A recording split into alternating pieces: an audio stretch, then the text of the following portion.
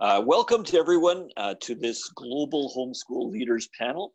This panel is organized by the Global Home Education Exchange, which has the purpose of connecting and equipping homeschool leaders and advocates around the world. Our purpose today is to help our societies grapple with a sudden educational shift toward homeschooling during these trying times. We never imagined the situation that we're in, where we currently have hundreds of millions of families that are experiencing the joys and the challenges that homeschooling as a community embraces regularly. We as homeschool leaders want to help our policymakers and parents grapple with this new normal. The homeschool community, we know from our experience, can help, and that's our purpose for our discussion here today. I want to start by welcoming our panelists from around the world as they share with you the experience and the struggles that they've been involved in. We want to have a two-way discussion, and we'll have a discussion time at the end of the presentations, and look forward to your participation and your input throughout this panel.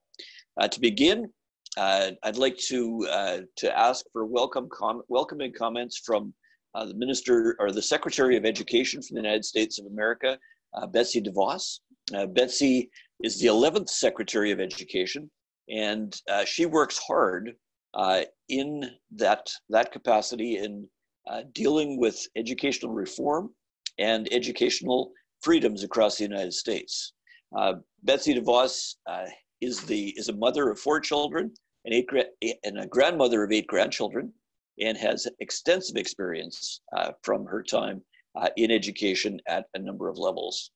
You can read her bio in more detail on the website, but what I'll ask is, because Betsy DeVos is not able to be here in person, she has provided comments, and I'll ask Deborah Bell, who's the Vice Chair of the Global Home Education Exchange Council, to relay those comments. Deborah, please. Thank you, Gerald. Good morning, everybody. Let me just pass along that Secretary DeVos wanted everyone to know she wishes she could be here with us in person, but because of the response to the pandemic, she's unable to join us. Here are her remarks. I'm sorry I wasn't able to join you today, but please let me offer a few words of acknowledgement and gratitude for what homeschool leaders and parents do for students every day, especially now. The challenges we face right now are extraordinary. For our part at the U.S. Department of Education, we are speedily responding to what local education leaders need so they can do the next right thing for their students. We are implementing President Trump's plan to provide relief to our nation's students, their families, America's workers, and businesses through the CARES Act. We are working with Congress on extending funding flexibility to states and local education leaders to come alongside them as they address unique challenges resulting from this pandemic. As all of you at the Global Home Education Exchange know, many parents across the country have suddenly become homeschoolers. Parents are our first teachers, and I'll always support their right to develop an education program that best meets the needs of their children and matches their values.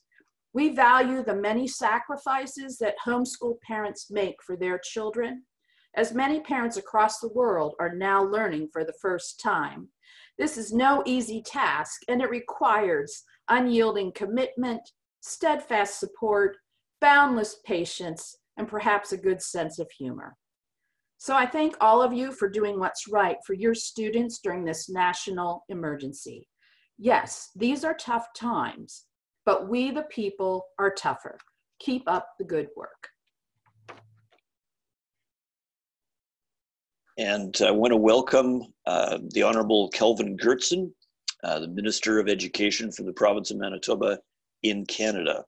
Minister Goertzen has served as an elected official in the province of Manitoba in the legislature for the last 17 years, and serves now as the Minister of Education. Previously served as the Minister of Health, so has considerable experience Minister Gertsen has experience at both the federal and the provincial level in political roles, and Minister Gertsen is married to his wife Kim. They have a son, but named Malachi, and I consider Minister Gertsen certainly to be one of the warriors for freedom in Canada, and consider him to be a great friend. And I want to welcome Minister Gertsen to our panel here today, and would love to hear from you, Minister Gertsen, from you, Kelvin, your views on what can home educators do, what can home education leaders do to help parents, certainly around Manitoba, Canada, around the world, in dealing with what we have in front of us, this unprecedented pandemic. Welcome, Minister Gertsen. Oh, thank you so much, Gerald, and thank you for the invitation to be here from Global Homeschooling, the Education Exchange, and for organizing what you have organized this morning. I appreciate it. So I'm here in Manitoba, in the middle of Canada, for those of you who need to visualize that in terms of where we are. Everybody has interesting backgrounds. Mine is a jersey that hangs in my office here at in Parliament in Manitoba. It's the Winnipeg Jets jersey. It was 6 weeks ago today that they played their last game, and so everybody's going through challenges and missing things, and certainly in Canada we're missing hockey. What I can't miss is cabinet, which begins in about 50 minutes, and so I won't be able to be with you for the whole morning and the whole presentation, but look forward to hearing what I can and maybe catching up later on in the things that I miss. So this is a unique opportunity, even though it is a difficult time for many people in the world and in Canada where I live. As the Minister of Education, I have certainly heard from parents who are now all collectively homeschooling in some fashion, how it's going. And there's, a spectrum like there is in anything about how it's going. Hearing a lot of good things and a lot of unique experiences, but also hearing a lot of stress from individuals who didn't plan to be homeschooling, to have their children at home. Added to that fact is that they're dealing with their own sort of personal challenges, whether that's a financial challenge, loss of a job, health stress, isolation, and now, of course, their children at home. And so a lot of them, and I'm hearing it in my office and in different places as education minister, are feeling the pressure to teach their kids. And social media, while it can be a great help in many things, often what shows up on social media can be the best of things that are happening in people's lives. And so I'm hearing from parents who are saying, well, we're seeing all these great experiences that other parents are having with having their kids at home and trying to do some schooling at home, and we're not having that experience. And so they're feeling guilt, a lot of them, and are expressing that sort of guilt that they're feeling because they're not able to do what others are. And so for you who've had a lot more experience and are leaders, of course, in the homeschooling movement, I think that there's an opportunity to reach out and to remind them that it's not all on them, that it's not all up to those parents now to become the teachers or the educators in one fell swoop, and maybe to relieve some of that pressure that they are suddenly feeling. But also then to remind them that while they shouldn't feel the overwhelming burden of this pressure, because of course, this isn't something that they've been planning for weeks or months. This is something that was sort of sprung upon them, that they may never go through this again, which is what society overall is hoping for, that we don't go through a pandemic like this again. But within every difficult situation, whether it's a pandemic or something that happens within our personal lives, there are also great opportunities. And so I'm also hearing that from those who never expected to sort of be homeschooling, even in a crisis situation, who are saying, and I had a conversation yesterday with a parent on the way home. I was driving, and we were talking, and he was saying, Kelvin, the opportunities that are happening now for me and for our children, and we're talking about things and interacting in certain ways, is really, really unique and very, very special. And I think that we need to remind those who are going through this to remember that and to look for those opportunities wherever they can look for those opportunities, because some very, very positive things can come from this experience as well. And then when it comes to interacting with government, so the criticism that I most often hear about government generally, not in times of a pandemic, but almost at every other time in the 17 years that I've been elected, is that government acts very, very slowly, and that government is very, very resistant to change. The institution of government is essentially structured that way. But now we're in a time where everything is operating almost exactly opposite. Everything is happening very, very fastly, very, very quickly. And government is doing things that are completely foreign and different to what government normally does. And I've certainly experienced that in my role in education and watching what's happening in other departments. So suddenly there's a willingness, and not only a willingness, but a desire to look outside the box to say, how can we now deliver programs that we might not have imagined 3 weeks ago, to deliver them quickly and deliver them in a different way. And I think that for leaders in the homeschooling movement, that opens up an opportunity, because now leaders in government are really looking for ideas and willing to implement ideas pretty quickly, far more quickly than they'd ever had before. We're also seeing that technology, and this is a demonstration of it, can bring new educational opportunities that didn't, well, maybe have existed for a little while, but maybe haven't been on the radar of government or government officials. And so that's important to remember, that we have these sort of unique opportunities. I would say to you, as those who are in the homeschooling movement, that as you take these opportunities now, if you have the opportunity to interact with government officials, recognizing now the door is sort of open to ideas and a willingness to move on certain things, that to speak not just about the right of homeschooling. And I'm a big, strong advocate, or government's a strong advocate for the right of homeschoolers, of independent schools, really just of the right to have parental involvement and control over education of young people in our province and in Canada. And so we speak about the right, but that's not really what education ministers spend their time talking about. We almost never talk about rights in education as education ministers when we meet together. We talk about results. Our language is about results. What are the results that we're getting in our K-12 education system? And I would encourage those who are leaders in homeschoolers to remember that, and not just simply advocate for the right to homeschooling, but talk about the great results that you're getting.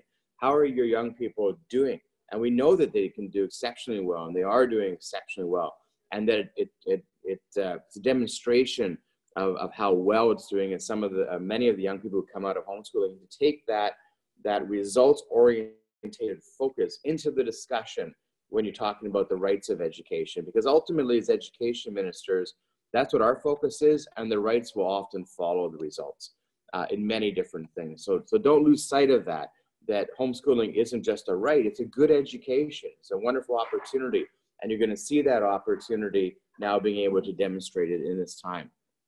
I know I was given 7 minutes, so I'll wrap up shortly. I wanted to also say that at this time, you also have a very unique opportunity to knock down misconceptions.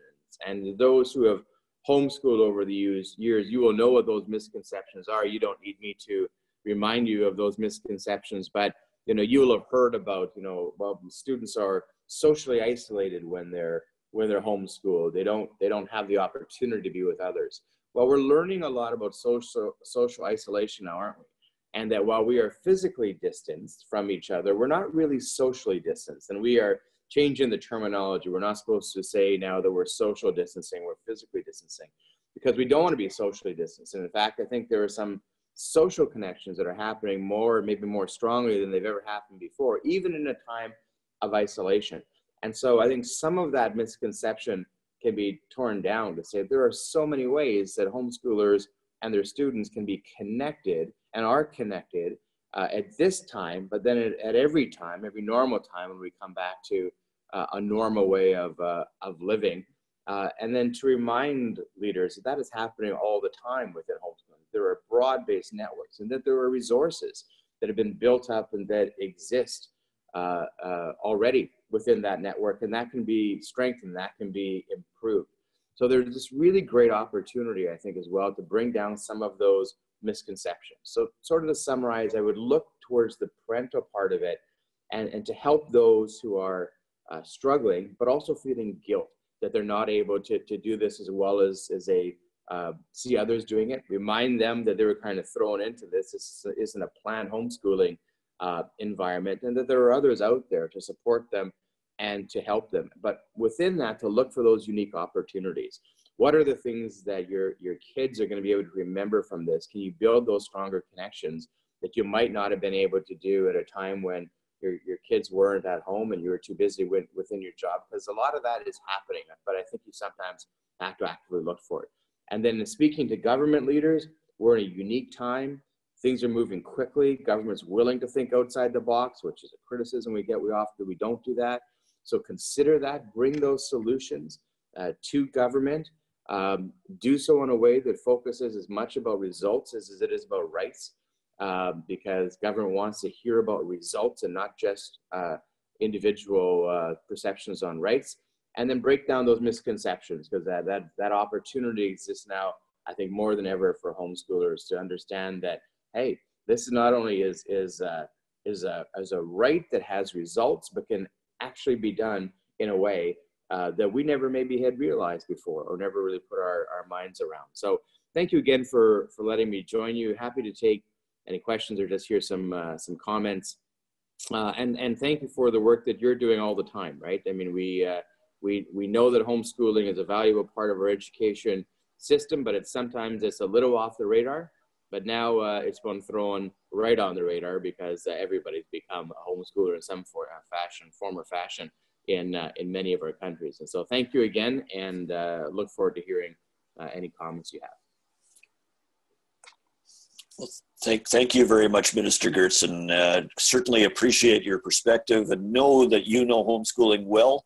I know that in your constituency, you have many, many homeschoolers, and it's unfortunate that you were not able to participate in our Manitoba homeschool conference that was canceled several weeks ago, and we hope that we'll be able to get back to that. But just a point of announcement for everyone, the Facebook connection is a bit spotty, so we are going to be recording the whole event, and it will be available for download at a later time should people not be able to participate fully that way, but we'll be recording it. Mike Donnelly, you've got a question? Just real quick, I know we're running low on time here. Minister, thank you for being with us.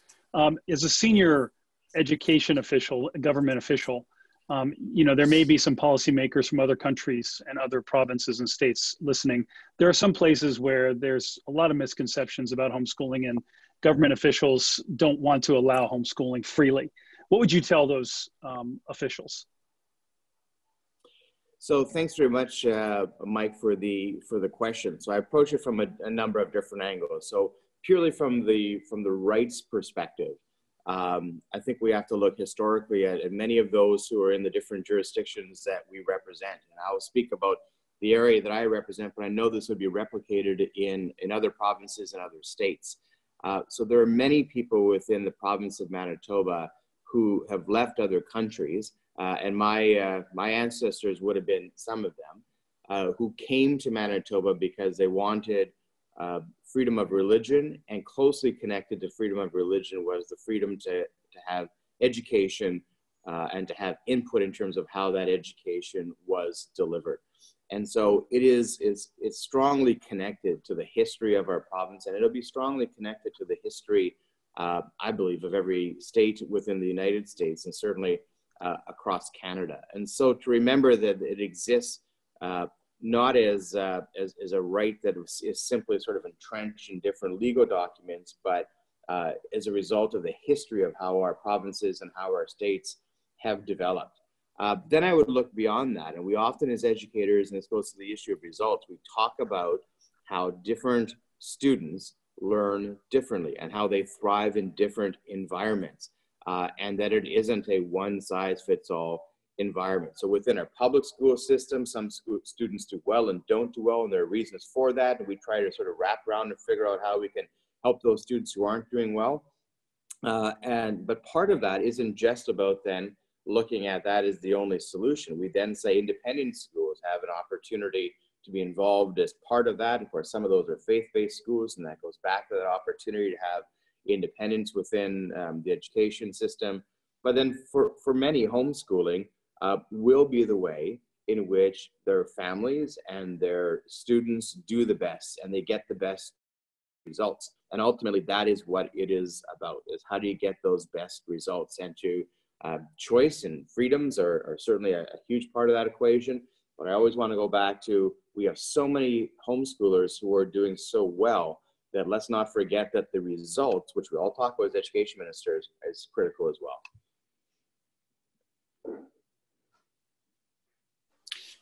Minister, thank you, and we appreciate your ongoing support and ongoing part of the global dialogue. So thank you for that. We'll keep moving along, and I'm going to ask my good friend Mike Donnelly from Washington D.C. area, actually from West Virginia, to speak. Mike is the Secretary of the Global Home Education Exchange Council, and serves as the Global Outreach Director with the Homeschool Legal Defense Association of America, and is one of the tireless champions around the world, and a good friend. So Mike, welcome, and we look forward to your sharing. First things first, how can we help? That's a good question. Well, Gerald, thank you. I'm not so sure I'm a tireless warrior. I'm getting old, and the miles are starting to wear on me a little bit, but I certainly am tireless in my spirit and commitment to home education. As a homeschool dad, I have 7 children. My wife, Patty, and I have homeschooled our 7 children for going on 20 years now, and we still have 4 to graduate, 3 in college or graduated from college. It's a real privilege to serve the homeschool community. I'm so excited by the group of leaders we've been able to gather here today. And our goal here is to equip leaders in the homeschool community, and really every homeschooling family can exercise leadership at this time during this coronavirus pandemic, and support and reach out to those many millions of people who have never experienced this before. I'd like to share my screen here, and I'll run through a few slides with you. What we're talking about is helping struggling families and searching policymakers. And, when you talk about the impact of this coronavirus pandemic, the UNESCO organization estimates that 90% of all enrolled learners around the world have been affected with school closings. That's 1.5 billion with a B, 1.5 billion children have been affected, 191 countrywide school closures. What does that mean? Does that mean that everyone is homeschooling now? I know some of my fellow panelists are going to talk about that a little bit, but I want to just make a few points. Suddenly schooling at home, which is what the 1.5 billion people are now doing, is very different from what most people would think of as traditional homeschooling. And what is happening now is crisis management. You can call it coronavirus schooling, crisis schooling, but certainly it's not something that was done intentionally by most people. Most people are reacting to the fact that the schools are now closed. What people really need now is encouragement, not confusion. For homeschoolers around the world, well, I want to encourage you, leaders. Now's not the time necessarily to draw super hard lines in the sand about, oh, this is homeschooling, that's homeschooling. This is a time for us to reach out and help our neighbors, friends, fellow travelers on the planet Earth, how we can do this thing together. And we've just got a lot of experience because we've been doing it for a long time in the homeschooling community. They need support, not judgment. Now's not the time to say, you're not really homeschooling. You're suddenly schooling at home. The time for helping people make the transition from suddenly schooling at home or crisis schooling to real homeschooling is coming, though. But we got to support these folks who are struggling now with their children at home, balancing so many things. And what we need is a short-term and a long-term plan. People are in crisis mode right now, but many of them are tasting the joy of what homeschooling is, and they're going to want more. We're seeing that on social media. We're seeing that in many, many places. What's the impact? We have an immediate and long-term impact that we're dealing with as schools are shifting to distance learning, but over 50%, according to UNESCO, do not have access to technology or computers. And so distance learning is really not working for them. In Africa alone, 83% of all learners and people don't have access to distance learning. So that's not really a long-term solution. And even the UNESCO people say that it's not a long-term solution because face-to-face interaction is very important for the learning to happen. Some countries, about 191, have suspended all instruction, and parents, as I said, are struggling to balance work, survival, and education. Longer term, you're going to see some private schools, as a result of the loss in revenue from tuition, are going to fail. And public schools may remain closed depending on the curve of the coronavirus as it makes its way across the world, and there may be flare-ups. There's a significant economic impact that is coming, and it's going to have an impact on public school resources as well. And parents are going to face a decision point in the fall or spring, depending on which part of the globe you're on, north or south, when schools reopen. They're going to have a decision to make, which is whether they're going to send their child back to the public school or keep them at home, and there may not be a private school for them. So what do we need for education? For families, we need to help families. This is for leaders. What do we need to help families? We need to help families with a vision, with a mindset that learning isn't a place, that it can happen anywhere. We need to encourage the families. We need to help them understand that schooling at home can work. We've been doing this for decades, 60, 70 years of the modern homeschooling movement. The research shows that it works. And here's an opportunity to make the most of it. And Canute from Africa is going to talk about that later. mompossible.org is a website that we set up at HSLD. I'm going to talk with you about that a little bit later. I'm having a little trouble with my keyboard here, sorry. Learning resources. You know, there's lots of resources out there, even in places that aren't resource constrained. And there's no need to replicate school at home. I think we need to tell people that homeschooling or even crisis schooling doesn't have to be an exact copy of the schedule of school at home. Learn Everywhere is a great resource online, available to anybody with a Facebook account to get some support. And technology still allows for that support, as the minister said. We may be physically distanced, but there are still ways for us to make that connection. For policymakers, what leaders need to do is encourage policymakers to support innovation with less control. The more government gets out of the way, the more people can experiment with new things and try new things. Decentralized learning works.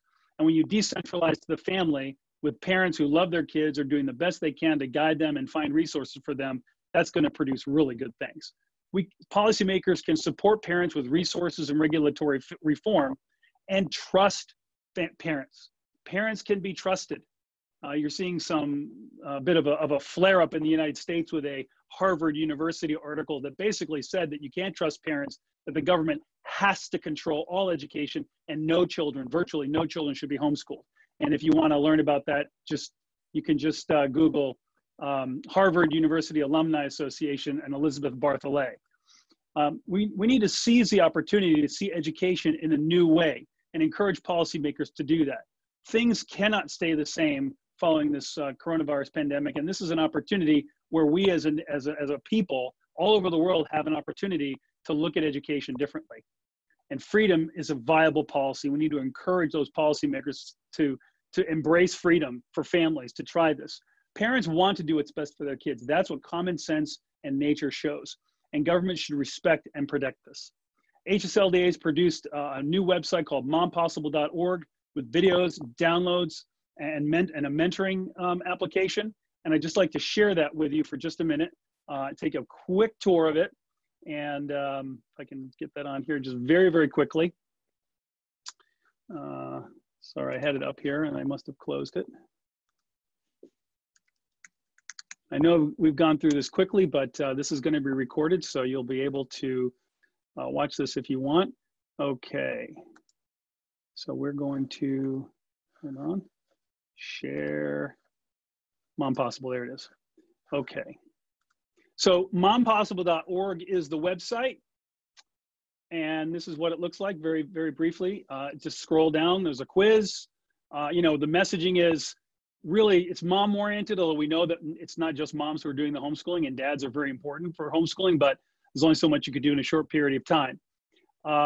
We want people to be confident. We want to help them be confident in this crisis. We've got some videos for them, for working parents, helping people create stability, getting through June. We've got downloads for people to use, a working mom schedule, family table topics. We've got FAQs, and you can check out the Facebook group. There's a mentoring group. If you click on that, it'll take you to a Facebook mentoring group where experienced homeschool moms and others can connect with people who are trying to figure out what to do during this coronavirus crisis. So Gerald, thank you very much for your leadership. Thank you again to the panelists, and I'll turn it back over to you.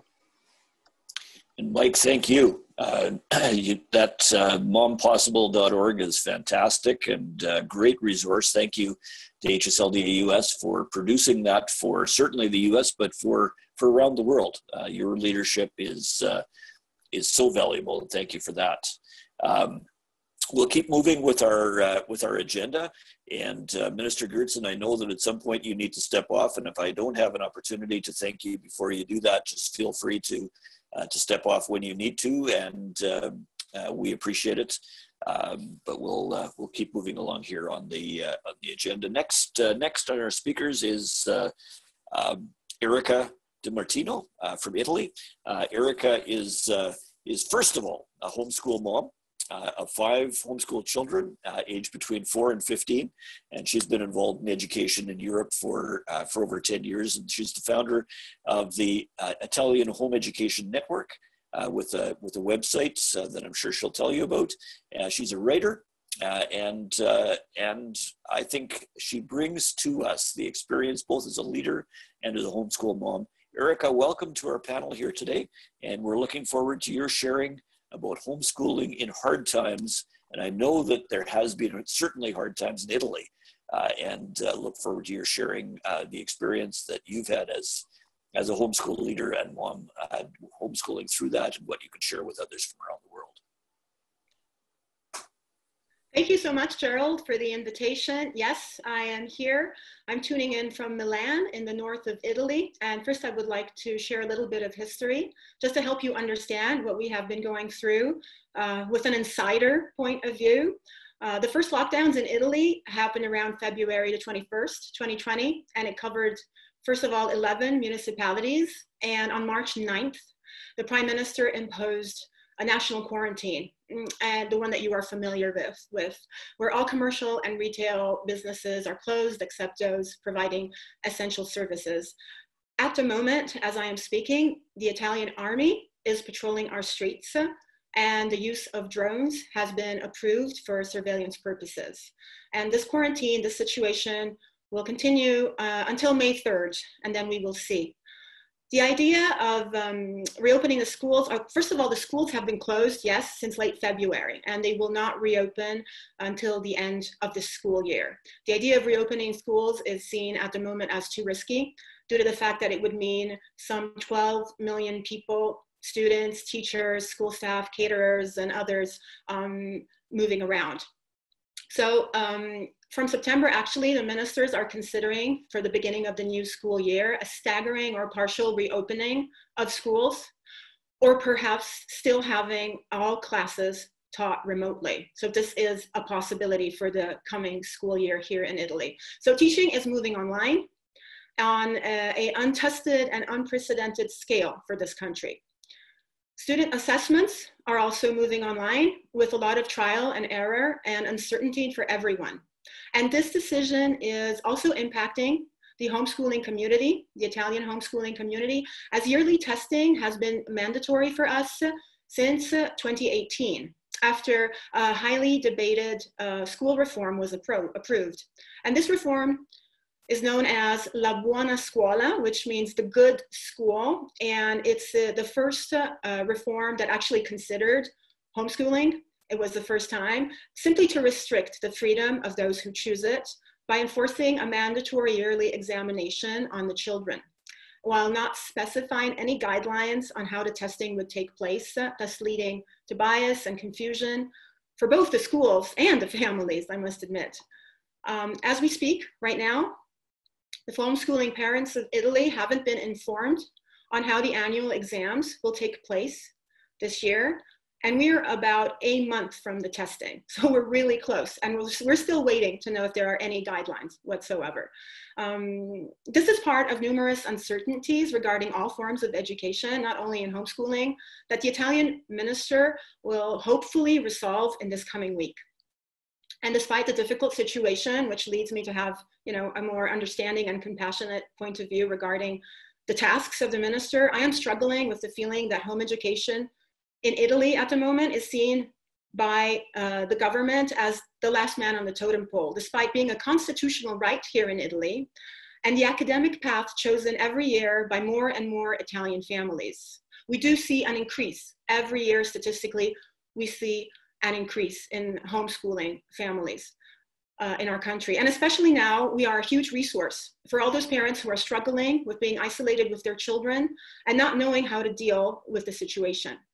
What we are observing here in Italy is that the parents' role at the moment is seen as a complement to the input from school. But being the prime driver of learning in conjunction with school orchestrated online materials, which is what is happening for most families, is a different question, far from the reality of homeschooling. The media is calling it homeschooling when it should be probably defined as school-centered distance learning, or even better, isolation schooling, as the children haven't been allowed out of their homes, not even for a 10-minute walk around the block for nearly 7 weeks now. While many parents around the world do successfully school their children at home, this seems unlikely to generalize over the whole population at the moment, especially now in this moment of crisis and uncertainty, if there is no given instruction. So we are here actually to give and help and support the families. Quarantine schooling is not only a massive shock to the parents' productivity, but it's also affecting the children's social life and learning. All children here, homeschoolers included, are suffering greatly. At the present moment, my main concern is for the children's well-being rather than their education. Children have boundless energy that needs to be expressed, that needs space to flow. And they're all cooped indoors all day with no possibility to take a breath of fresh air. And I can't imagine those families in small apartments. Of course, there are positive aspects of hitting the pause button, as we are, especially for those overworked, overscheduled children who are finally finding the time to dedicate to their interests and passions, or many others who are discovering the benefits of a regular sleeping pattern and the advantage of leading a less stressful and hectic lifestyle. But let's take a look right now and see what we can do as homeschoolers to serve our community given these grave circumstances. In most cases, both academics and students in traditional school systems right now are lacking the training needed for quality online learning. It just happened all of a sudden. Nobody was formally prepared. For students who are not adequately equipped with basic technological tools and skills, as Mike showed us in his statistics, and that is a lot of Italy as well. A lot of pupils in Italy do not have the technological tools and skills. Watching poor quality pre-recorded or live online lecture videos can be frustrating. On the contrary, many Italian homeschoolers have already been engaged with online learning and have homes equipped to cater to this need. I lead the Italian Home Education Network, and I have been doing so for nearly 10 years now. And we have been educating and supporting families in developing plans for online learning and demonstrating with our own experience the importance of having a reliable access to the internet at home while keeping kids and the communities connected. And this has happened for 10 years nearly since we founded the network in 2012. I believe our role as homeschoolers is now to help people to respond to this national and global crisis. Unexpectedly, in the last month, the media has turned to us, and this is incredible. They have turned to us asking for advice on how to cope with the difficulties earlier described. I have been busy counseling, releasing interviews for radios and newspapers, and producing short videos filled with useful, practical content addressed to the parents of school children mainly, who are exasperated and demotivated since they have never had to deal with their children in this way. And we are receiving many emails and comments on social media of parents interested in starting homeschooling in September. And they need to know the basics. They need to know the basics of choosing this path. And for this purpose, actually, I felt very much connected with the project for the moms and the mentoring, because we have just released this week a free mentoring program for Italian homeschoolers, wannabes, who will be in close contact with senior homeschoolers for the next 4 weeks. Many homeschooling mothers are now reaching out to their circles, and they're giving hands-on examples on how to manage house chores, their job, and the children's education with the collaboration of other family members. And they are incredibly preventing family crises and burnouts, and it's amazing to watch them work together. I truly believe that the home education community is now spiritually, physically, mentally equipped in a way that can benefit the global community. And regarding the Italian situation, there have been tangible examples of this. And I am personally using all the technologies at my disposal to assist, encourage, and inspire others. And my husband and my 5 children are doing the same. Before the COVID-19 emergency in this country, you know, we were often regarded as eccentric, as nonconformist, as individualists, and yet now we are seen as a resource, as a positive outcome, and we're seen as a solution. People will not forget who was close to them in this moment of need. And I really think that we have to seize the opportunity to see education under a new point of view. Thank you so much. I will be happy if there are any questions. Thank you so much for listening and, you know, organizing this. If there are any questions and comments regarding the situation of homeschoolers in Italy, I will be happy to assist them. Erica, thank you. Really appreciate your remarks, and we will hold questions to the end, and appreciate your willingness to participate in that. Moving along in our agenda, we'd like to move to the United States and welcome Carrie McDonald. Carrie is a senior research fellow with the Foundation for Education or Economic Education. She's an author and mother of 4 children, certainly has done a lot of writing and speaking on the topic of home education. And Carrie, we've asked you to talk to us about the message, the communication. How do we unpack the message of homeschooling in this world where there's so many messages flying around? So over to you. Thanks for being with us, Carrie. Well, thank you so much for having me. It's such a pleasure to be with you all and to be talking about what really is a global homeschooling moment. I think Erica made the point quite clearly that although this is a crisis moment for so many of us and so stressful and anxiety inducing around the world, it also is an incredible moment for homeschooling. Parents and leaders are being smarter to try to help parents. And so I know that, you know, one of the things I've been focused on is really presenting the message that what we're experiencing is nothing like authentic homeschooling. I am a homeschooling mother of 4 children here in Cambridge, Massachusetts, in the United States. And, you know, what we're experiencing now is very much what everyone is experiencing in terms of being cut off from our community and distanced from the people, places, and things of our broader neighborhoods. And so this is nothing like authentic homeschoolers. Homeschoolers, as we all know, of course, are far from isolated and are, you know, immersed authentically again in real socialization in our communities. So this is difficult for everybody. But, you know, one of the points that I've been trying to make is that even though this is nothing like authentic homeschooling, I do think families can get a glimpse, albeit very stressful and under difficult circumstances, of what learning alongside children can be like and what learning without schooling can look like. And this is where, you know, as I think Michael mentioned and Erica mentioned, you know, families are starting to question schooling. You know, there's my social media feeds I know are filling with parents who are saying, wow, you know, this isn't as bad as I thought, or I've always wanted to try homeschooling, but I lacked that catalyst, that inertia to make it happen. And now I have this opportunity and it's going really well. And I can't imagine sending my child back to school. I think one of the things that, you know, as difficult a time as this is, one of the things that's really special is seeing the tremendous online learning resources that are sprouting daily, many of which, most of which really are free. And so I think it's giving families an opportunity to see the ways in which you can facilitate a child's learning without feeling like you have to be the primary instructor all the time. I mean, you know, one of the things that's really been inspiring for me is to see these, you know, world famous authors and illustrators offering daily workshops, reading their stories to children, or providing illustration workshops for families. You're seeing daily concerts being offered around the world, live streamed. 2,500 museums around the world have free virtual tours.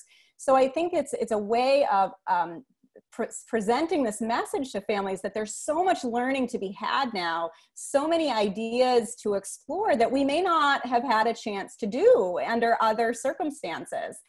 I think that's a key piece of our role as homeschool leaders, is to really push back, I think, on sort of the dominant narrative that we're seeing around learning loss that's occurring during coronavirus, or the idea that this is an educational calamity because young people are not in school.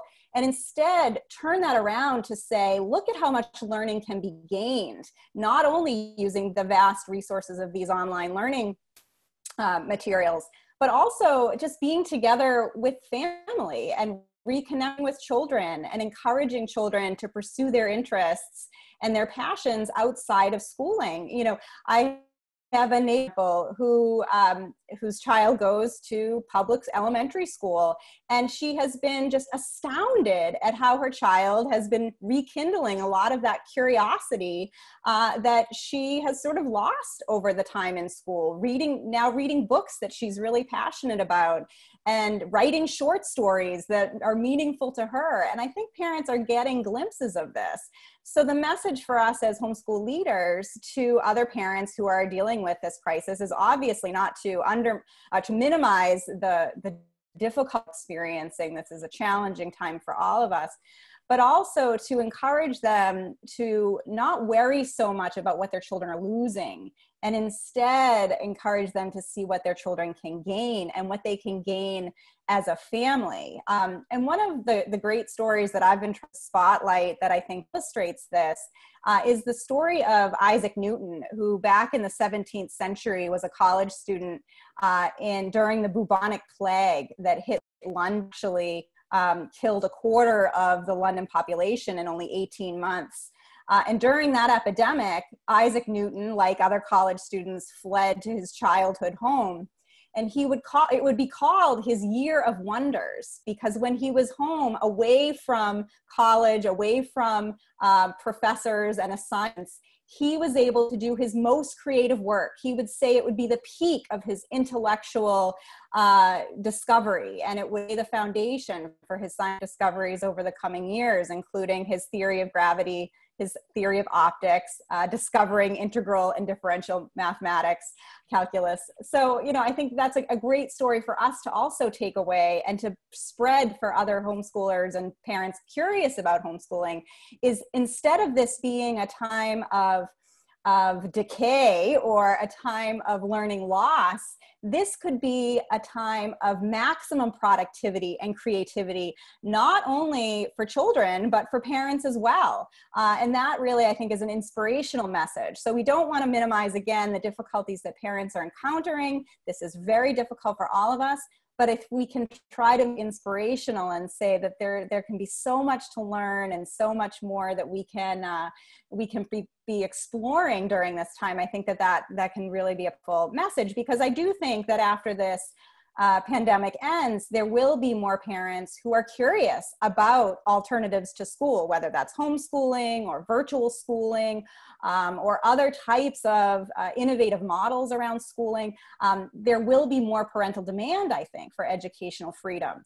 And we can help to support those parents and those policies.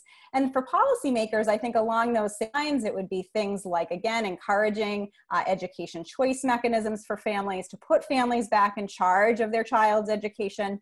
And also, you know, we're seeing in all kinds of industries, healthcare most specifically, around loosening many of these regulations and not allowing for experimentation, innovation, and invention. I think we should encourage the same thing from a policy level with education. And we've seen compulsory attendance laws, for example, being loosened during this pandemic. And that would be something, again, that we could encourage to have continued post-pandemic, to allow for a lot of this educational innovation and experimentation that would sprout when individuals, families, and organizations are given that free. So, you know, a difficult time for everybody, but I do think we can present an inspiring message and really look at this as a moment to empower families.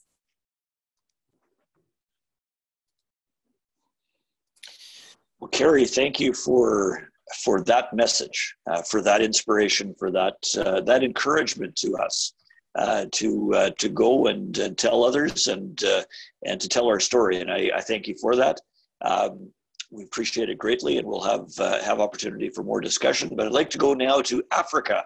I'd like to welcome Knut Wazwa. Knut is a homeschooling father of 3 from Kenya.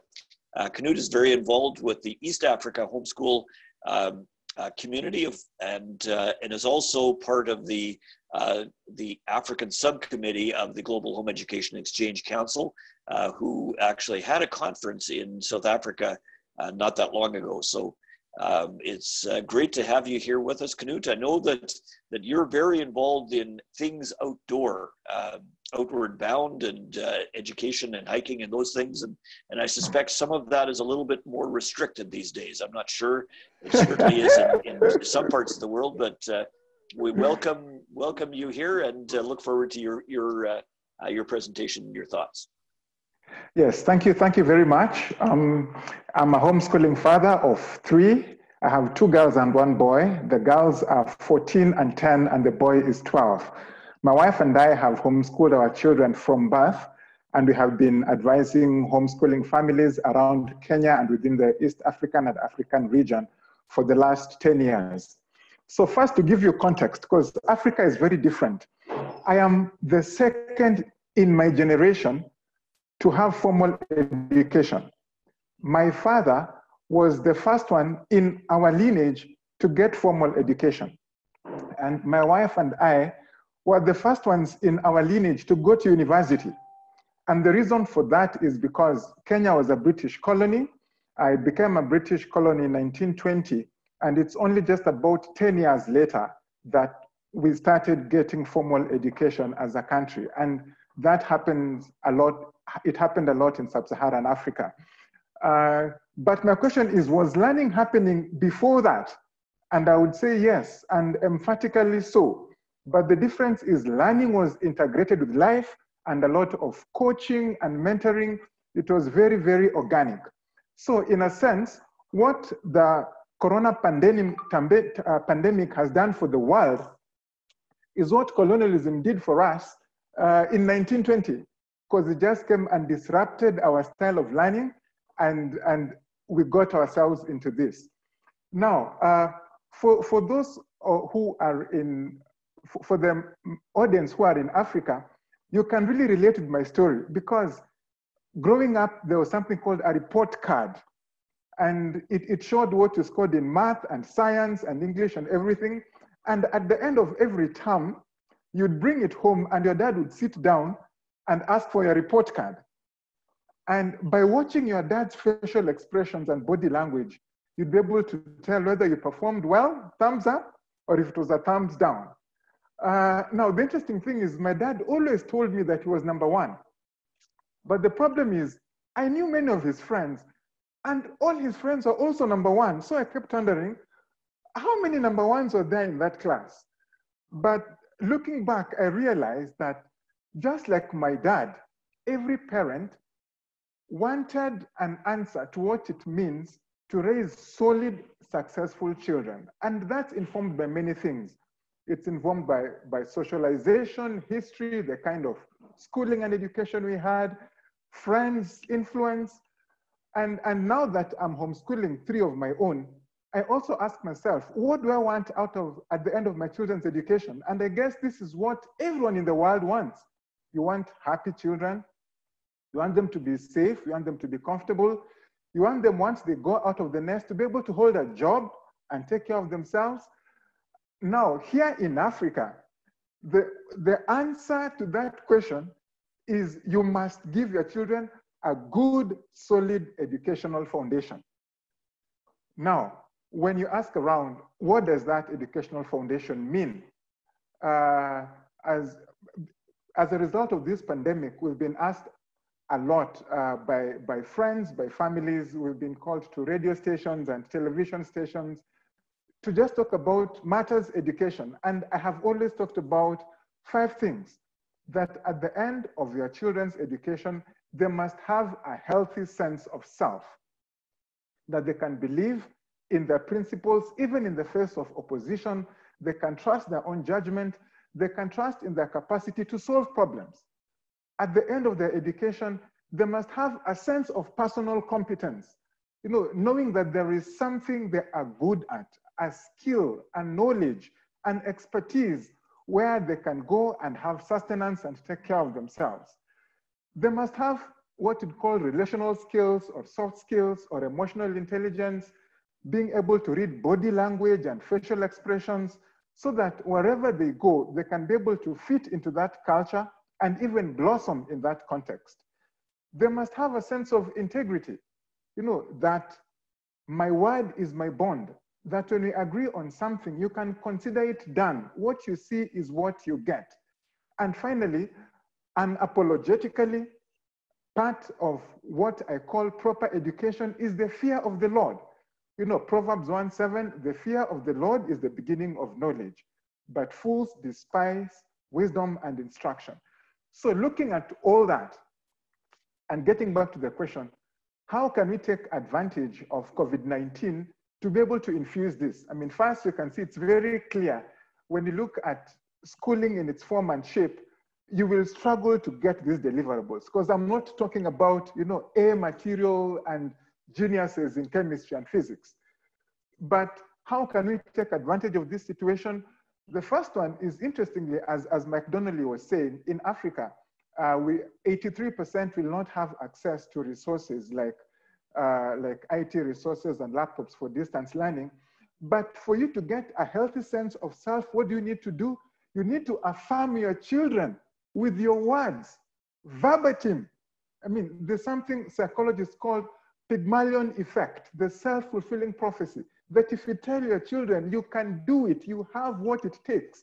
It works for children, it works for employees in companies, it works for sports people. During Corona, it works. After all, you are in your house, there's nowhere else to go, just give them the affirming words. And the other interesting thing is the best way to communicate security to your children as a man is to love your wife. Why? Because even research has shown that next to divorce, the most emotionally destabilizing occurrence that can ever happen in anyone's life is just death. And so this is a perfect opportunity to affirm your children by strengthening your relationships with your spouses. After all, we are in each other's faces, there's nowhere to go. We had better make the best of it. When we talk about personal competence, everyone and every parent has things that you can naturally teach your children. As you have said, I'm an outdoors guy. Hiking and camping is part of our staple and DNA. But during this Corona season, when we are on lockdown, we can go to the balcony at night and do stellar navigation, which for me is, I'm a subject matter expert. Look at the constellations that are familiar with us in the tropics, look at Orion, look at the Big Dipper, figure out where is true north, where is magnetic north, and in a very organic way, just teach my children what they know. Now, they have no idea this is supposed to be an MBA lesson. But guess what? It can be dressmaking, it can be crocheting, it can be baking, but every parent has something that you are good at that you can teach your children. That is how you give them competence. Secondly, this is a perfect opportunity to try out new things. You have never baked, try baking. If the bread is bad, it's okay. Tomorrow we are still here anyway. We'll bake another loaf of bread. And with time, we'll get to discover, even in life, 80% of businesses fail in the first 5 years. But guess what? Data has shown 94% of homeschoolers succeed in the first year. So if you can bake bread together, believe you me, you can do fractions together. And then thirdly, you can build competence by just reading wonderful books with the children.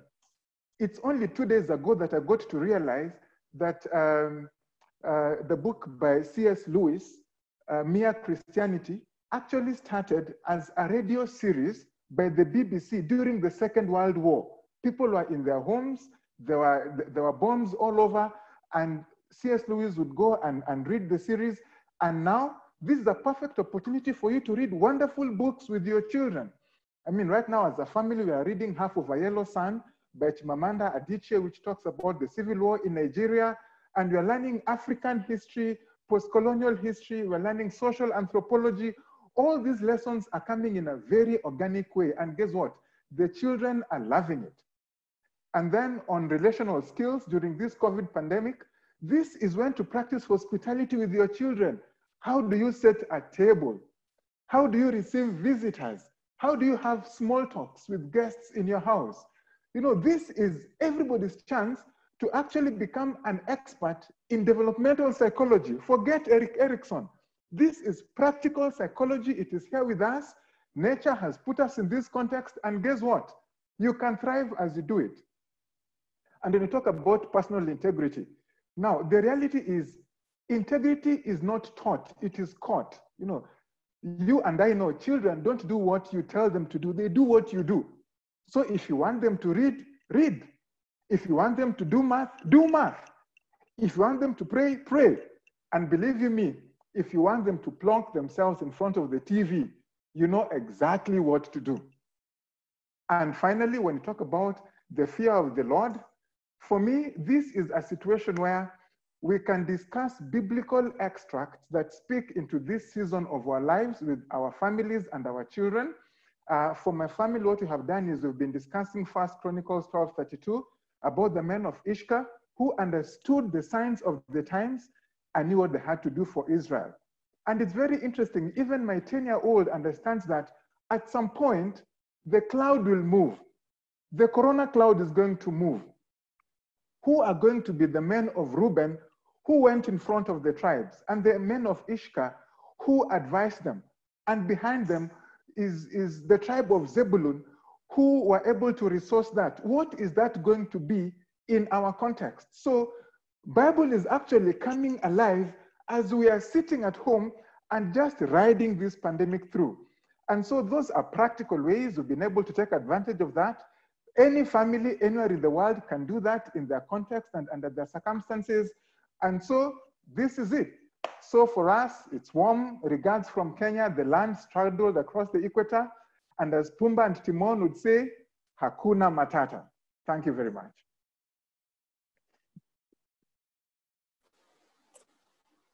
Knut, thank you very much for that, that practical and inspiring address. We appreciate it greatly. Just a further welcome to all that are with us on our Zoom call and our webinar today. I just scroll through the participant lists and certainly recognize people from a number of different continents, from Dubai, from the Philippines, from Africa, from a number of places around the world. So thank you for joining us, and it's great to see great friends with us on the call. And Knut, really appreciate your inspiring message. Our last panelist for today is our good friend, my good friend Tim Chen, who comes to us from Taiwan. Tim is involved as a board member of the Global Home Education Exchange Council and is the prime shaker and mover and organizer of the Taiwan Homeschool Advocates. Tim is a homeschool dad and a founder of the organization in Taiwan. Tim and his family have been very involved in getting the message out, and he's appeared in the media in Taiwan, Hong Kong, and China, and many other places as well. Tim, we're great to have you with us. We know that there's been great progress in Taiwan over the years in recognizing the homeschooling and having it in your constitution. Tim, as I said, is a homeschool dad, and has been great to have Tim involved in the global conference and the global board. And although we don't have the opportunity to get together in person, Tim, welcome here, and we look forward to your sharing with us what's going on in Asia. And very appropriately, you've got a background behind you there that is a whole lot more interesting than mine. And so Tim, welcome from Taiwan, and greetings. Thank you thank you very much, Earl. Good afternoon, good morning, good evening. As you can see from my background, this is yeah. I'm going to share. Okay, I was going to share my own presentation, but it's yeah. Thank you. And yeah, if I can have the video back to me, yeah. Thank you. And without further ado, let's get started.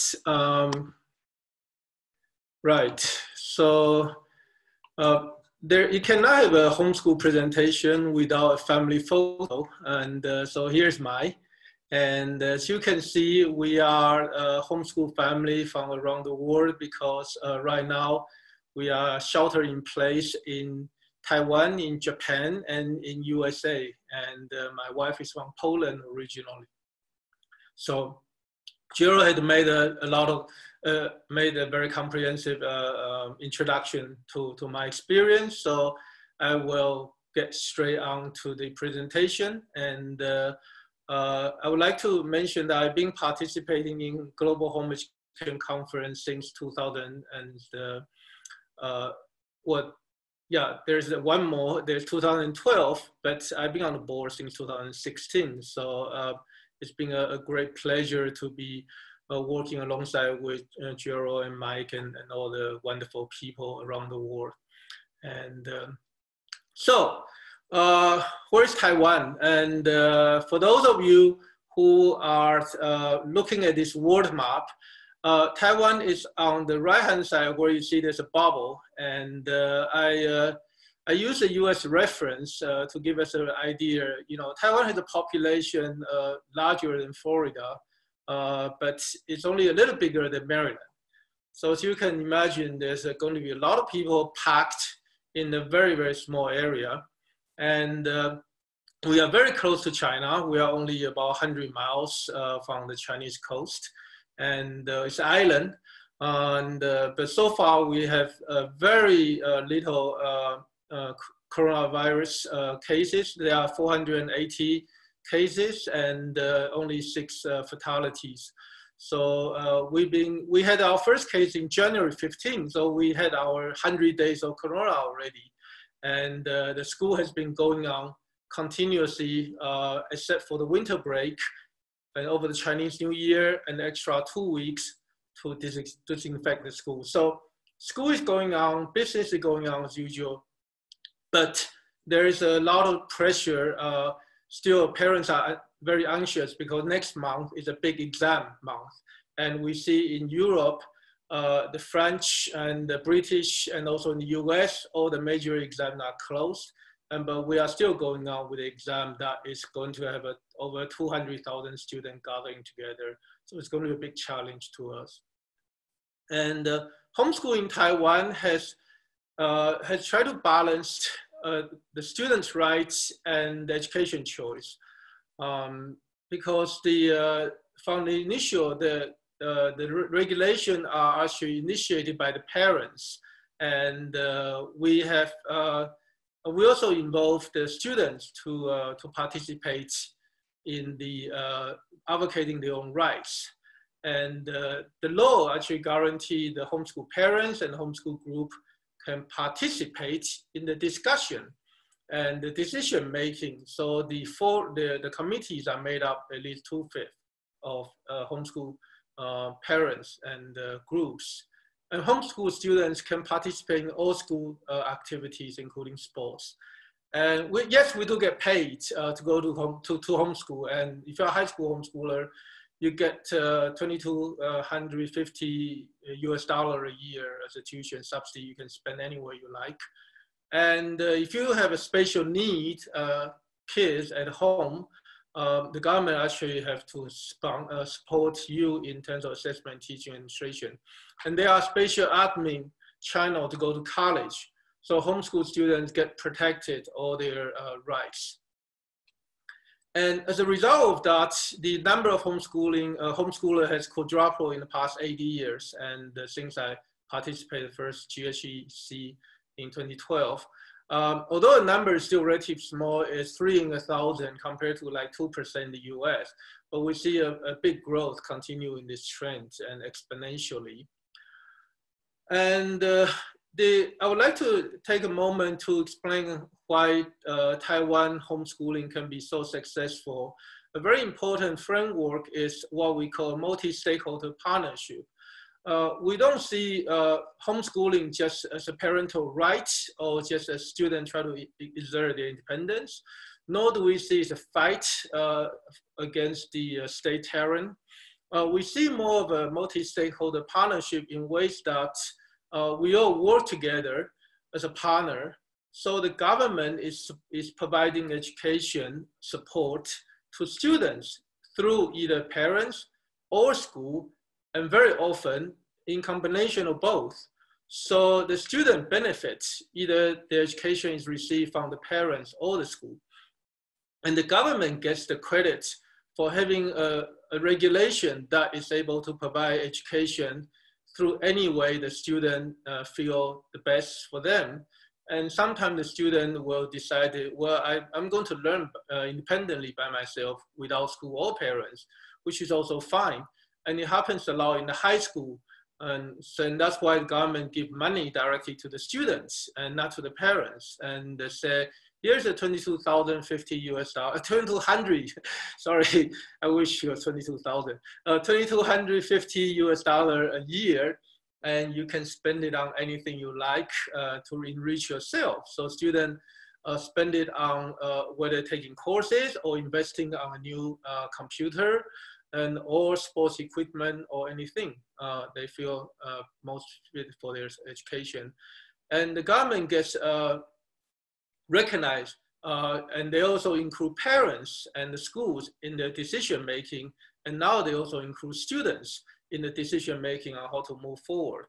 And I would like to, that will be my final slide, and I'm happy to answer any question later on. And since I'm the last person, I will stop right here and let Gerald take it back, and thank you very much.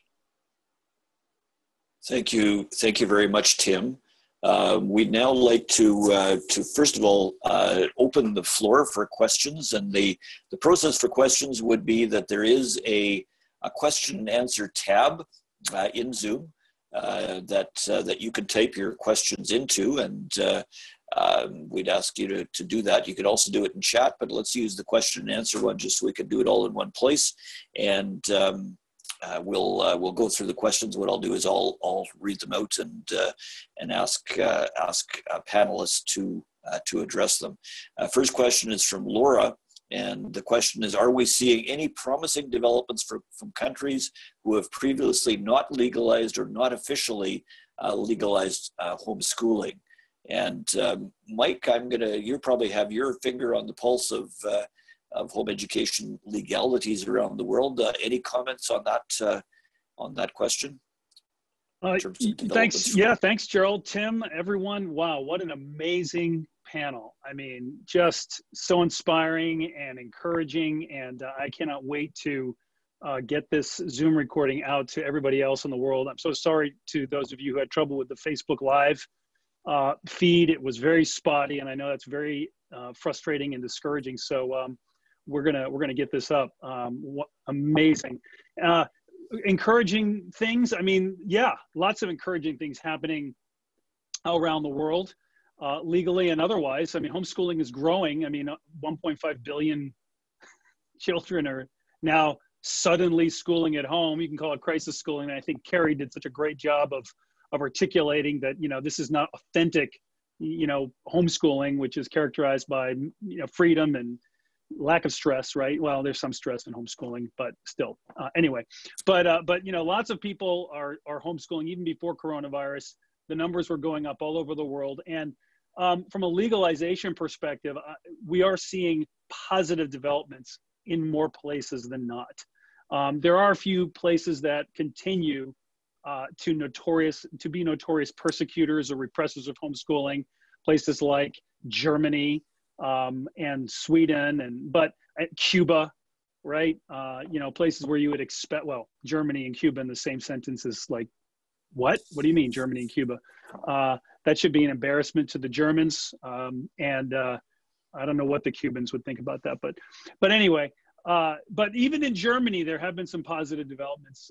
There have been a few court cases where judges have refused to follow the German Federal Supreme Court's basic pronouncement that homeschooling is not good. You know, Germany is a federal republic. And so the states, you know, like in the United States or in control, and in Canada and other federal republics, control education policy.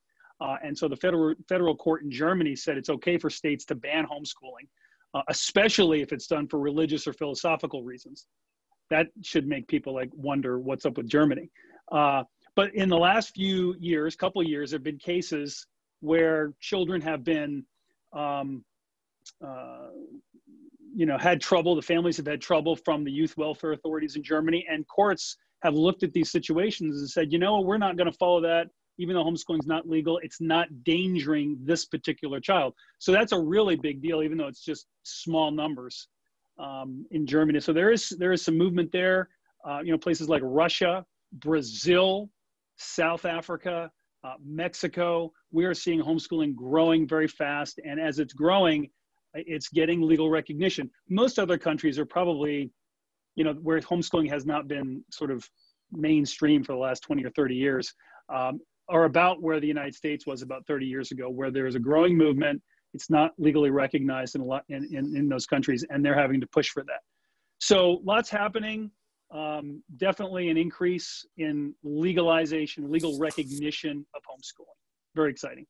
Hey, let me just take this opportunity, Gerald, to launch a poll, if I could, since I got the floor here. Sure. Where are you from? What continent are you from?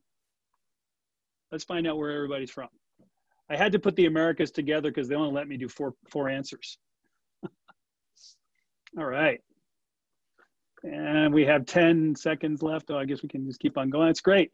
Well, this is really cool. Look at all the African participants. That's fantastic. And actually really spread out all across the world. Well, thank you. We're delighted. Gerald, back over to you. Yeah, it's exciting. I just in scrolling through the participants, Mike, I counted at least 15 different countries that I just recognize, people that I know. So great participation. A couple of questions while we're going through here. First of all, Knut, a question from Maria. Do you have a blog or a website? And if you do, maybe you could just type that into the chat window so that people can follow you. Question about from Jill at Home Life Academy. How many countries' public schools are considered staying closed in the fall? Do we have any idea about that? I think at this point, there's certainly countries that are considering it, but I don't know that anybody's made any decisions at this point that we're aware of. But if somebody has an answer to that, just put up your hand and we can address that.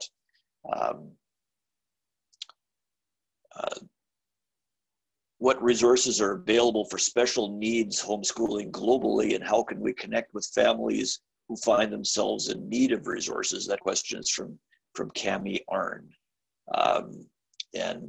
Maybe I'll just ask Erica, do you have any comments on that from your experience in Italy or Europe in terms of special needs? And then I'll also ask Mike to comment on that, because I know there's certainly resources that HSLDA US has. Yes, there has been an increase in homeschooling families with children with special needs, even because we've been seeing how, unfortunately, the schools are not always able to cater to the needs of these children. Actually, what we have been noticing and the feedback we got from the members of our group, of our organization, is that it happens sometimes that the school teachers are the first ones who advise these families to seek information on homeschooling, which is quite incredible, because now we're witnessing where the system is saying, you know, maybe your child would thrive in a better way with a personalized curriculum in a home environment.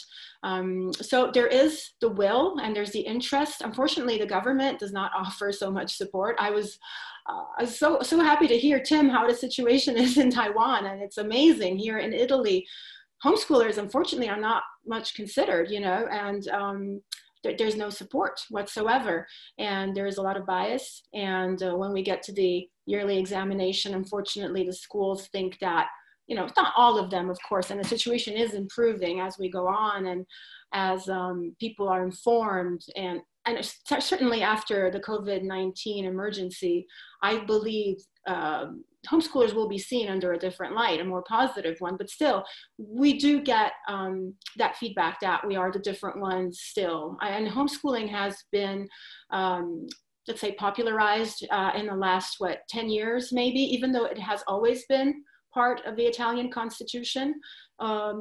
It's only that at the beginning, you know, just few families did it, and, you know, for specific reasons. And now it's something that the media covers every now and then, and people are more aware of it. We just need to catch up. I just feel that we need to catch up. To get back to the question, we do provide specific information and support for families with children with special needs. It's not well structured, I must admit. It's not well organized. Maybe we can receive some help as well to help us support these families in a better way. Thanks, Erica. Mike, any comments? Yeah, very briefly, Gerald, thank you. And I'd like to ask Deb and Carrie to be prepared, because I'm going to hand it over to Carrie first, Sure. and then over to Deb to comment on this. You know, children with special needs in the United States is probably the fastest growing segment of homeschooling. In the United States, we have very formal procedures in public schools for dealing with children who have special needs. There is a federal law that requires all states to follow very rigid procedures, and they're supposed to provide what's called a free and appropriate public education that is tailored to each child's individual need.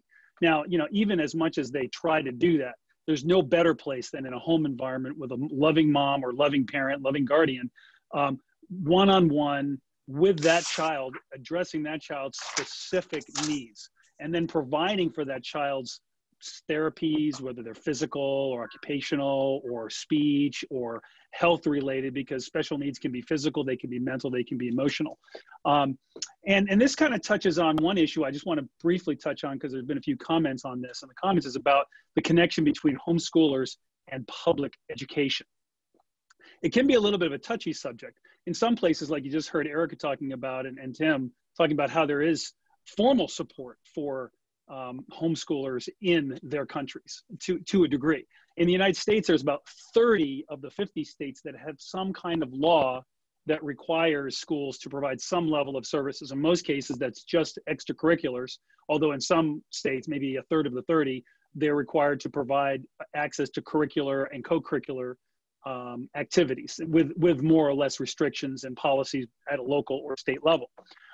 It's also a little bit of a touchy subject for some homeschoolers, because in the United States, we do have 2 million homeschooled children, and some of those communities are very densely populated, so it's no problem if they don't have access to public school activities, because they can just create their own leagues, their own community theaters, their own co-op activities, and they can serve each other.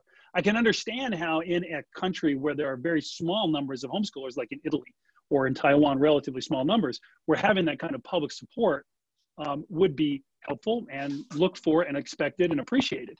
So I think around the world, you have different views on that. One of the things that we're concerned about in the US is, you know, with public support, we're always concerned about the government imposing restrictions on us. We're very jealous of our freedom in the US, and we're like, we don't want anything to do with the government. Thank you very much. Just leave us alone. That's the majority, although in some cases, not everybody agrees with that. So, but getting back to the point about special needs, you know, nothing better than a homeschool environment for that child who has those special needs, with a loving parent, one-on-one, helping that child learn. And let me ask Carrie to jump in and talk about that as well. Thanks, Carrie. Sure. Thanks, Mike. I think the other thing that parents may be discovering now, again, while we're social distanced, but also learning without schooling, is that some of the identified special needs that may have been labeled by schools as issues, such as attention deficit disorder, may be much less problematic in one's home. You know, there might be children who are taking medication so that they can concentrate when they're in school, and now are not taking that medication when they're at home. And that might be something that parents can really look into a little bit more and start to question. Harvard researchers about 1.5 years ago published an article, a research article in the New England Journal of Medicine, finding that, for example, in states in the United States where there's a September 1st kindergarten cutoff for entry into kindergarten, children that were born in August and had just turned 5 were 30% more likely to be diagnosed with ADHD than children who were born in September and were just about to turn 6. So just that alone, I think, is a statistic that I think a lot of families should really consider, that some of these labels around special needs could be adjustment issues to schooling that are mismatched for childhood development. And maybe parents are getting a glimpse now of their children outside of that conventional classroom and realizing that some of these issues may not actually be ailments at all, but may be a mismatch again in the kind of learning environment that their child was in.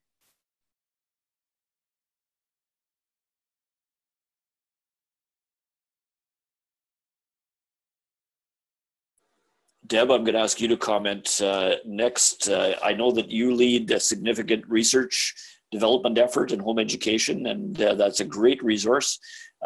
Maybe you want to tell us a little bit about what's coming up in the research area, but specifically to address this question about special needs as well. Oh, yes. Thanks, Gerald. Yes, I am chair of the research committee on the Global Home Education Exchange, and it's a growing group of emerging scholars from around the world who are interested in or currently actively researching home education, and we want to facilitate that. So one thing that we have started since we had to cancel our conference, our live conference, is we are starting a homeschool research interest group. And we'll convene for the first time at the end of this month. If people are interested in letting researchers or scholars who might be interested in researching us know about this group, I'm going to put my contact information in the chat box in just a moment, so folks, we can follow up with that. And just to kind of speak to parents who have special needs, children and parents in general, here's some really empowering good news. After I finished homeschooling my kids, I completed a PhD in educational psychology. And I read all of the research in education that the major findings of the past 75 years. And if we could summarize those findings, we'd summarize it this way. Our kids are designed for individualized instruction. And that's why conventional instruction causes so many problems for kids. It's just not what they were designed for. It doesn't really support optimal cognitive development. So whether you have a special needs child or not, individualized instruction is going to help that kid develop as a human being and develop as a scholar most readily, because we're designed to grow within the family unit. So that's what I add to that conversation. And I'll put my contact information in the chat right now then. Thanks, Gerald. Thanks. Thank you, Deb. I appreciate that greatly. I'm going to go to a question that Bowie from South Africa asked. Bowie said that during the lockdown, as we've talked about here a lot on this call, there is an increase in home education as a means to continue with education while the schools are closed. When the lockdown ends, many children will not return to school by the choice of parents. This will have a significant financial impact on both private and public schools. His question is, can this lead to a backlash and increased pressures to make home education more difficult around the world? I'm going to ask Knut to address this question. Knut serves as an advisor to some elected officials. And Knut, what do you think about this? And then I'll ask Tim if he can comment as well. Yes, there are three things I'd like to mention about that. Number one is all of us have been brought together by a common enemy. And Karin's husband, Linda Van Oostrom, he since went to be with the Lord. They came to speak in a homeschooling conference in 2014. And he told us that homeschoolers all over the world are like cats. Cats by nature are not hard animals, okay? So no matter how good a job you do, you'll get one passing between your legs, one scratching your shoulders. That's their nature. The only thing that brings homeschoolers together is a common enemy. And so today, even as we speak like this, homeschoolers all over the world have come together because of the corona pandemic. And now even the government has come together with homeschoolers, unprecedented. Now, of course, once this is over and reality starts hitting the ground, one thing that I see happening is there's going to be a lot more interest in homeschooling. Of course, once government gets involved, government thinking is aggregation, it is exams, it is testing, which is not what homeschoolers are into. So what I would say is, we will cross the bridge when we come to it. But the good thing is they will have tested and seen that it is good, and they will have seen that the homeschoolers were there pulling on the same side with government, which has never happened for the first time. And so that sets a very good platform for us to be able to engage with them. And now, when they listen to us, they hear us because we are part of their solution. Public schools, private schools, I mean, schools by nature, it is systems thinking. And so I never worry too much about the schooling front. On government, I'm more concerned because government policy is aggregated for all the students in any country. And from this, I'm seeing, my crystal ball shows me a very good working relationship with homeschoolers after this season is over. Okay, thank you, Knut. Tim, your experience, any comments? And then I'll go to Mike. Yeah, it's an interesting question. I think in the way that Taiwan developed very differently. 22 years ago, it was illegal. And then at the beginning, it was a lot of struggle. And then we codified into a law. And then suddenly people realized that it's a legal thing to do it. And school, parents, students all come in, fall in line and say, yeah, we should make it possible, because as long as the kids are learning, what does it matter if it's learning at home or at school? So, our experience has largely been very much trying to get everybody on board and focus on learning rather than who has the right or who is responsible for the learning, and just focus on bringing the best education to the kids. But to get the law passed, it was very, very difficult. And I want to thank HSLDA leadership as well as the GHEC gave me a lot of guidance and help in the most difficult time years ago. And so I'm here to pass on our experience to everybody around the world. Thanks, Tim. Mike, you had a comment. Thanks, Tim. I appreciate that.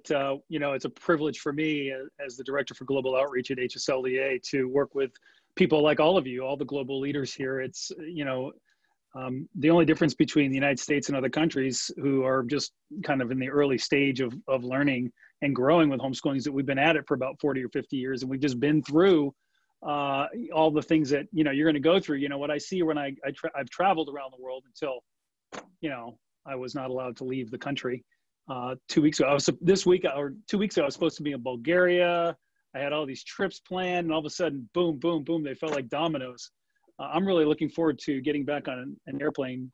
My kids probably and wife aren't so excited about that, but I'm looking forward to getting back out there to keep encouraging the growing homeschool movement. So it's a great honor to work with people like you. On this, I think on the issue of backlash, we're seeing that in the United States. We're seeing schools saying things like, no, you can't homeschool, or we're going to suspend all instruction, and maybe that could be interpreted to include homeschooling. So, there are 50 million children in the US that go to school. roughly. And there are huge unions that, you know, they're dedicated to increasing the number of children and the number of teaching jobs. And so they're not going to be happy in any country if homeschooling grows. And so you're going to see pressure from unions, from skeptical government officials, skeptical academics, like I was talking about this Harvard professor. You know, I don't think, you know, her ideas are going to gain a lot of traction. They've been smacked down by so many people in the United States. I don't think a lot of people are going to take it very seriously. At least I hope not.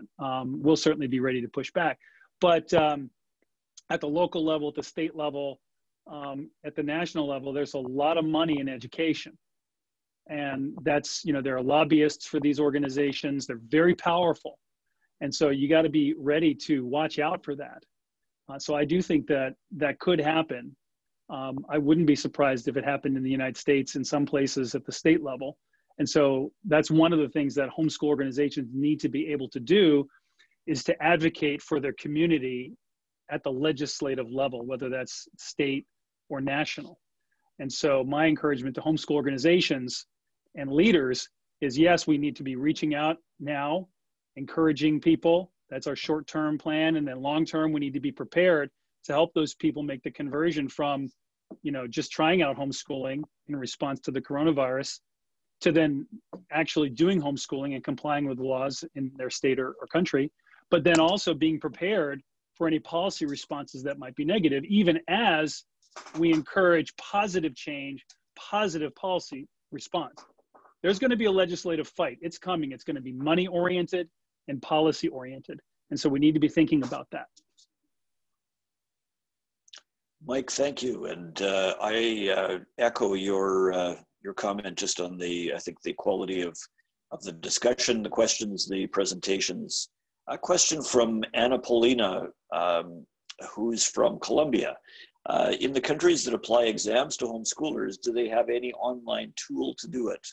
She's thinking of her country, where her country authorities, that should they develop something like that to evaluate the students while in confinement, and they're looking, asking whether they could show an example of something that's already working somewhere. Maybe I'll just interject, first of all, that what I would like to encourage everyone, we do have a Facebook discussion group as part of the Global Home Education Exchange. And although we won't have an opportunity to address all of these questions here today, I would just encourage us to be sharing these questions and information that you have as part of that Facebook discussion group on an ongoing basis, because I think it's important to do that. So I'm going to ask if any of the panelists have, if their countries or the regions have experience in online testing. And Erica, I know that Italy, this is a big thing in Italy, in Portugal, but particularly in Italy. What kinds of tools do we have as homeschoolers to be able to address those tests, and how could we share those together? So we have been monitoring the situation in order to advise homeschoolers on what the outcome is going to be regarding the yearly examination. And as I stated earlier, there is so much confusion, and the Ministry of Education hasn't come out with guidelines, and we are like 4 weeks, 6 weeks from the testing dates. But what we have seen is that each school has a form of independent way of organizing itself. And already now, some homeschoolers have been requested to send in a digital way. So something like a composition on different subjects. And this is what we are personally advising our homeschoolers to do right now. Even before that there are guidelines, I believe it would be right for the families to prepare something and offer it to the school. The school right now doesn't know exactly what to do. There are so many things that are challenging, you know, and the homeschoolers could be the last ones on the list. So why not just move forward and, you know, give an idea of a portfolio of, you know, a yearly work that the child can compose with the parent, and offer that as a form of examination for this year that has been so challenging on so many levels for the family. Another thing that we noticed is that some schools are organizing Zoom meetings or Skype calls to have a short interview with the child, with children as young as 6, you know, and I don't know exactly how that is going to turn out at the moment, but there have been schools requesting this form of testing, and I hope that it's going to be done in a, you know, equal way with all and in a just way, taking in consideration, you know, the situation. COVID-19 has impacted homeschoolers just like others. In Italy, I must say, a lot of people aren't happy because of all the differences that we have amongst kids who are in school, in state schools, kids who are in private schools, and then again, all the home educating population. It's all different, and it's hard to find your bearings when it's like this. But in any case, yes, this is what the 2 possibilities are: online interviews with the children, and the one that I think is, you know, the rightest at the moment is the one to prepare some sort of portfolio of work of the whole year and instruct the schools. I mean, let's make the first move. If the schools don't know what they're doing, let's just offer this. This could be a good way to show what the homeschooler has done, you know, all those incredible things, and have the teachers evaluate it on that. Thank you, Erica. Deborah, there's certainly been a lot of research and a lot of work done on developing various testing systems and support systems. I know that you run an online academy as well. Any comments on how homeschool leaders and organizations can position themselves to be able to be a support both to homeschoolers now and into the future? I think, Gerald, we should think beyond COVID-19. I think we should think, as Knut said, that homeschooling is really going to change. It's going to be positive. We've been legitimized in one fell swoop. There will certainly be pushback. As far as testing, I don't know of anything offhand. I know a lot of test providers are now moving their testing administration to an online environment. I think it's something that homeschool leaders around the world ought to make one of their tasks, to at least first identify a testing alternative, which I think is preferable. I think portfolio evaluation or other forms are a better way of measuring student achievement. But if testing is what you're faced with, that you should just make yourself room at the table. I think we need to now not wait for them to tell us how they want to evaluate our children. I think armed with research, which is what we want to provide at GHEX, is that research that you can be armed with, is that you make room at the table and say, hey, we're stakeholders too. If you are going to evaluate our kids through some kind of online testing or other regulation, we need to be a part of the conversation. Thanks, Deborah. Carrie, we are being attacked in various ways with all of the information that's flying around on social media, the things that are hitting us, and particularly now in the United States with this Harvard meeting review thing coming up in the next, I think it's in June. Any thoughts on how we can, as Deb says, look beyond COVID-19 to what's coming after us? Any thoughts? Right. I mean, I think I'll echo what the other panelists said, that I'd be very surprised if we don't see an uptick in the number of families choosing schooling or some other kinds of alternative school after this.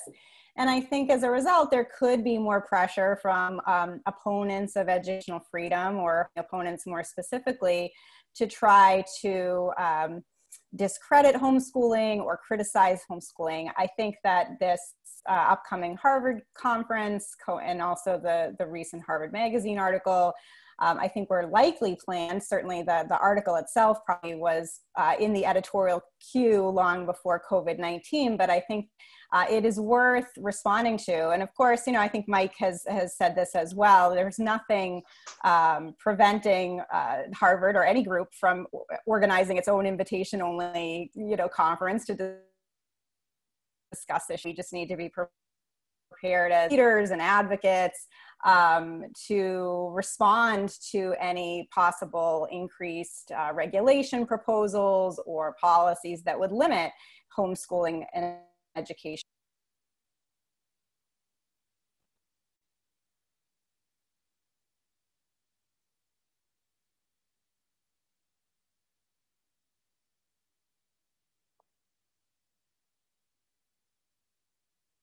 Thank you, Carrie. I'm not sure. I'm not sure whether I lost the feed, but you're muted now. So, one of the suggestions from Samira in Abu Dhabi is that we need to have more discussions like this with leaders, and we'd certainly appreciate your input as to either format or content. They follow up on the questions, and be able to continue this discussion and not have this be the end of the discussion, but rather the start and of an ongoing discussion.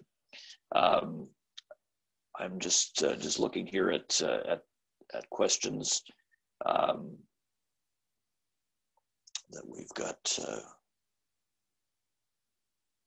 got remaining. Mike, any comments from your perspective on things that you're seeing either in chat? I'm having a little bit of a hard time following. Yeah, sure. No, I think we've addressed most of the questions, and I think we're probably coming to the end. It's been a great 2 hours, so we can probably wrap up. And I think the suggestion that we do this again is right on. We're going to do it. We probably won't use the Facebook Live. We'll just do it on Zoom, or maybe we'll try Facebook Live, but we'll invite everybody to the Zoom conference. And if anybody does Facebook Live and it works, great.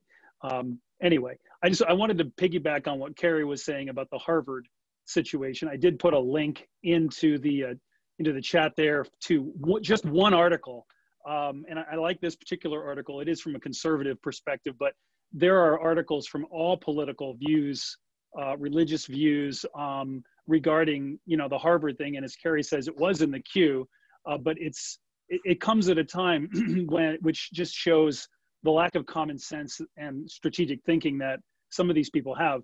I mean, with 1.5 billion kids suddenly schooling at home, it just doesn't seem like it's a good editorial decision to put out an article calling for a ban on homeschooling.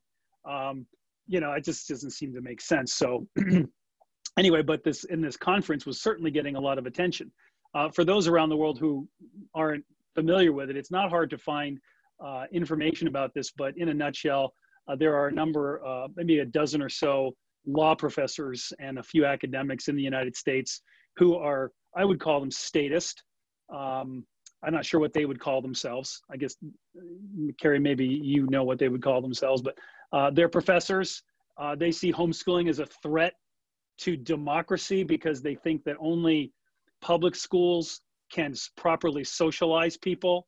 That's the argument of the German Supreme Court in banning homeschooling. It is an extremely, it's a splinter view in the American academic community. I would venture to say that probably the majority of people in the academic community either don't care, they might look down on homeschooling, and a lot of them, because they have experience with homeschoolers in their college classes, probably say, maybe in an unguarded moment, yeah, homeschoolers are my best students. Which is what I hear a lot from professors in universities. But anyway, they were going to have a conference at Harvard, the sole purpose of which was to talk about how to regulate homeschooling more, make it harder for people to homeschool. And of course, they pointed out HSLDA, the big bad HSLDA, as the ones responsible for ensuring that 2 million kids a year are homeschooled. And we certainly don't mind being pointed out as being the defenders of homeschool freedom. But I put a link in the box there.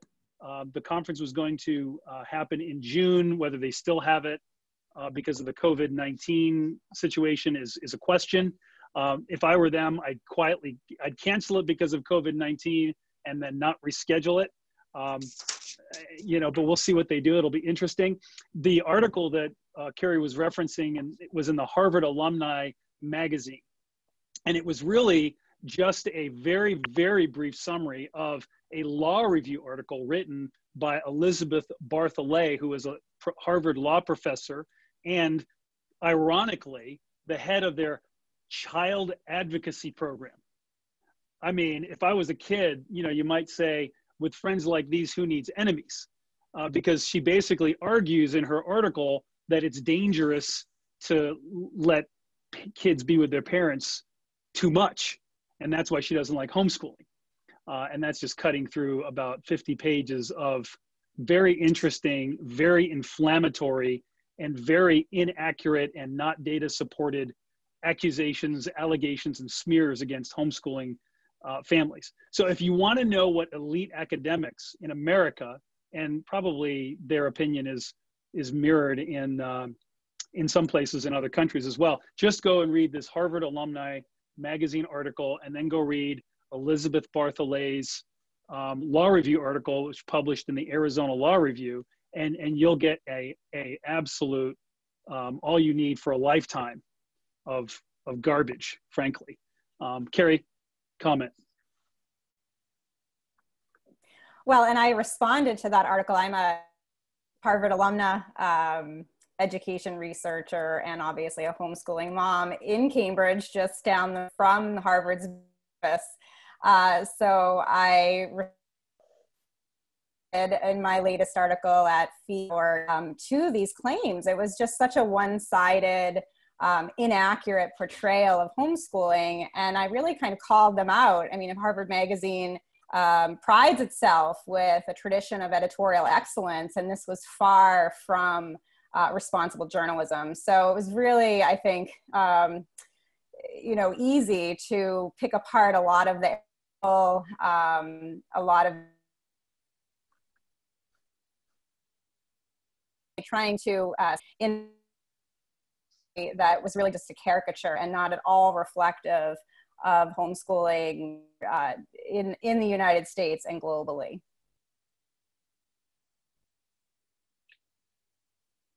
Well, thank you, Carrie. Thank you all.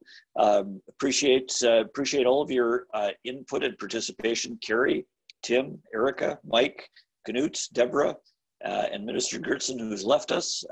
Your participation is so valuable. I want to thank the over 60 participants that were here as part of the workshop and the panel. We really appreciate all of your participation, and we will be doing this again. I find this event, this time, to be amazing. The exposure that we've talked about of home education. What stands out in my mind is the opportunity that we have before us with the number of families that are involved in this thing that we all well know and love as home education, to be able to share some of the joy with them. It's interesting how the biggest question that we get asked is, what about socialization? And the reality is that these 1.5 billion people have an understanding that the reality of home education is all about socialization. And this pandemic has addressed this question in a way that we could never imagine, and will have impacts, I think, for generations to come. And I'm looking forward to seeing how this will play out and how we can use this opportunity. So I want to, on behalf of home educators around the world, I want to thank each one of our panelists for their participation, for the time today, and look forward to our continued discussions as we go forward from this time. And I would just encourage you to access the GHEX Facebook page and the opportunities that are there for discussion on an ongoing basis. So thank you all. And this recording will be posted and circulated so that you can share it to the home educators, the parents, those 1.5 billion people. I think many of them would be interested in some of the parts of what we've talked about here today, and they certainly be interested in seeing Knut's smiling face. So thank you all for your enthusiastic encouragement of parents around the world. Thank you all, and bless you. Bye for now. Thanks, everybody.